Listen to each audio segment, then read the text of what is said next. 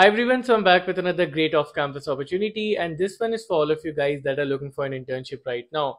So if you don't know by now, Increff has been hiring for software development engineering interns, and in this video we'll be talking about the opening, we'll be talking about the eligibility, and we'll be talking about how do you get your resume shortlisted.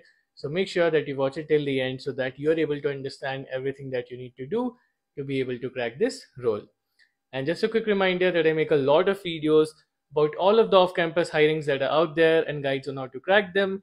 So if you're a college student or a fresher looking for a job/internship, make sure that you subscribe to the channel so that you do not miss out on any hiring alert. And today itself, I'll be releasing one more internship opportunity in later part of the evening. So make sure that you subscribe and stay tuned for the videos. Alright, so coming back to this opportunity, like I said, Increff has been hiring for SD interns, and total they have 7 open positions, and the link to apply is still open. It is still live, meaning they still have open positions. So you should be applying ASAP. The link to apply is in the description box.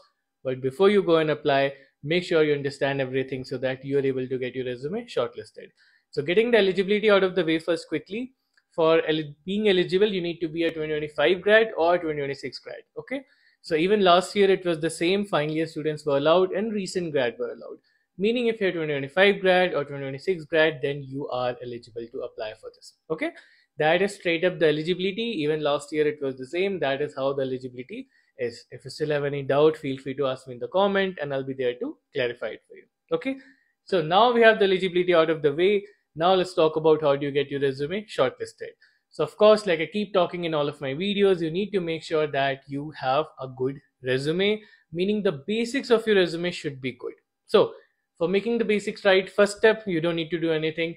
Just blindly use the resume template I've given in the description box. Make it your own. It's on Overleaf. Just edit it and make it your own. I don't want to hear, I don't know how to use Overleaf. I don't know latex. Guys, it's not difficult. It's very, very, very easy. It's just editing and you can use ChatGPT. Okay. So it's very, very simple. Just use the resume template in the description box. It will save you a hell lot of trouble. Okay. So resume template is done. Half of the basics is already done. Other half is going to be your ATS friendliness.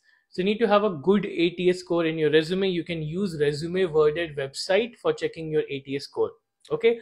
So your ATS score should be above 80 and at best it should be above 90. Minimum it should be above 80. Okay.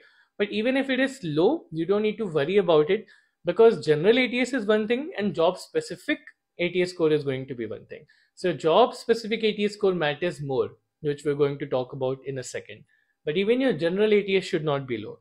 So make sure that your ATS score on Resume Worded or any other similar website, you can find a lot of tools for checking your ATS. The one that I generally recommend is Resume Worded. I'll give you a few more in the description box or in another videos, right? So you can use those tools and make sure that your ATS score is minimum above 80. Okay, or around 80. Don't try to, don't make it go below that. Have around 80 to be in a safe spot. But then again, it matters how much your resume is similar to the job that you're applying for.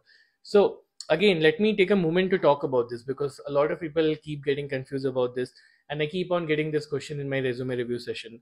And by the way, guys, if you are someone who's having difficulty in getting your resume accepted in off-campus opportunities, you keep on getting in all of the off-campus openings, you don't know why, you don't know how to improve your resume. If you are in a situation like that, then you can connect with me one-to-one for a resume review session where I will personally guide you and we will make your resume a whole lot better so that you are able to see results in off-campus shortlisting. So the link for that is going to be in the description box. You can connect with me one-to-one on TopMate. So what I mean by job specific ATS is that whatever job you're applying for, they have their requirements. They have some specific requirements like you need to be good with OOP, you need to be good with this thing, you need to be good with APIs. So your resume should be in accordance with that. If your resume doesn't match that, and even if it has 100% general ATS score, you're still going to get rejected. Which is why I highly suggest don't use the same resume everywhere. Do not put the same resume in every job opening. You need to make sure that you make changes in your resume according to the job that you apply for. So let me tell you a very good trick that you can use. What you need to do, send your resume to ChatGPT, send the job link to ChatGPT, and just ask it to basically compare between the two and give you a score based on that. And once it gives you a score, if it is low, you can ask it to help you improve. That is something that you can do. Okay. But for this case scenario, either you can do this, or as usual, I'll give you some keywords in the description box. You can use those keywords to make sure that your resume is in accordance with the requirements that they have, or the job description that they have. Okay, so you can use this. Apart from that, you can go down the route of referral as well, although I don't think referral plays that much of a good hand in internship, but you can still go for referrals as well.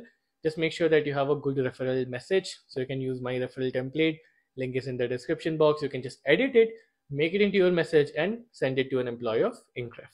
Okay, if you do all of this, you'll be in a very good place that you have a good chance of getting your resume shortlisted. Of course, after that, you'll have the interviews and stuff. For that, I'll give you some interview experiences articles. You can read about it and then appear for the interviews. So that's pretty much it. This is everything that you need to do. Have a look at the description box, and from there, you'll be able to understand everything that you need to do. The rest I've already explained in the video. If you still feel like your resume is not being good enough, despite of you trying everything, doing everything, then again, like I mentioned, you can connect with me one-to-one over TalkMate. So yeah, that's pretty much it. Let's see you in the next video.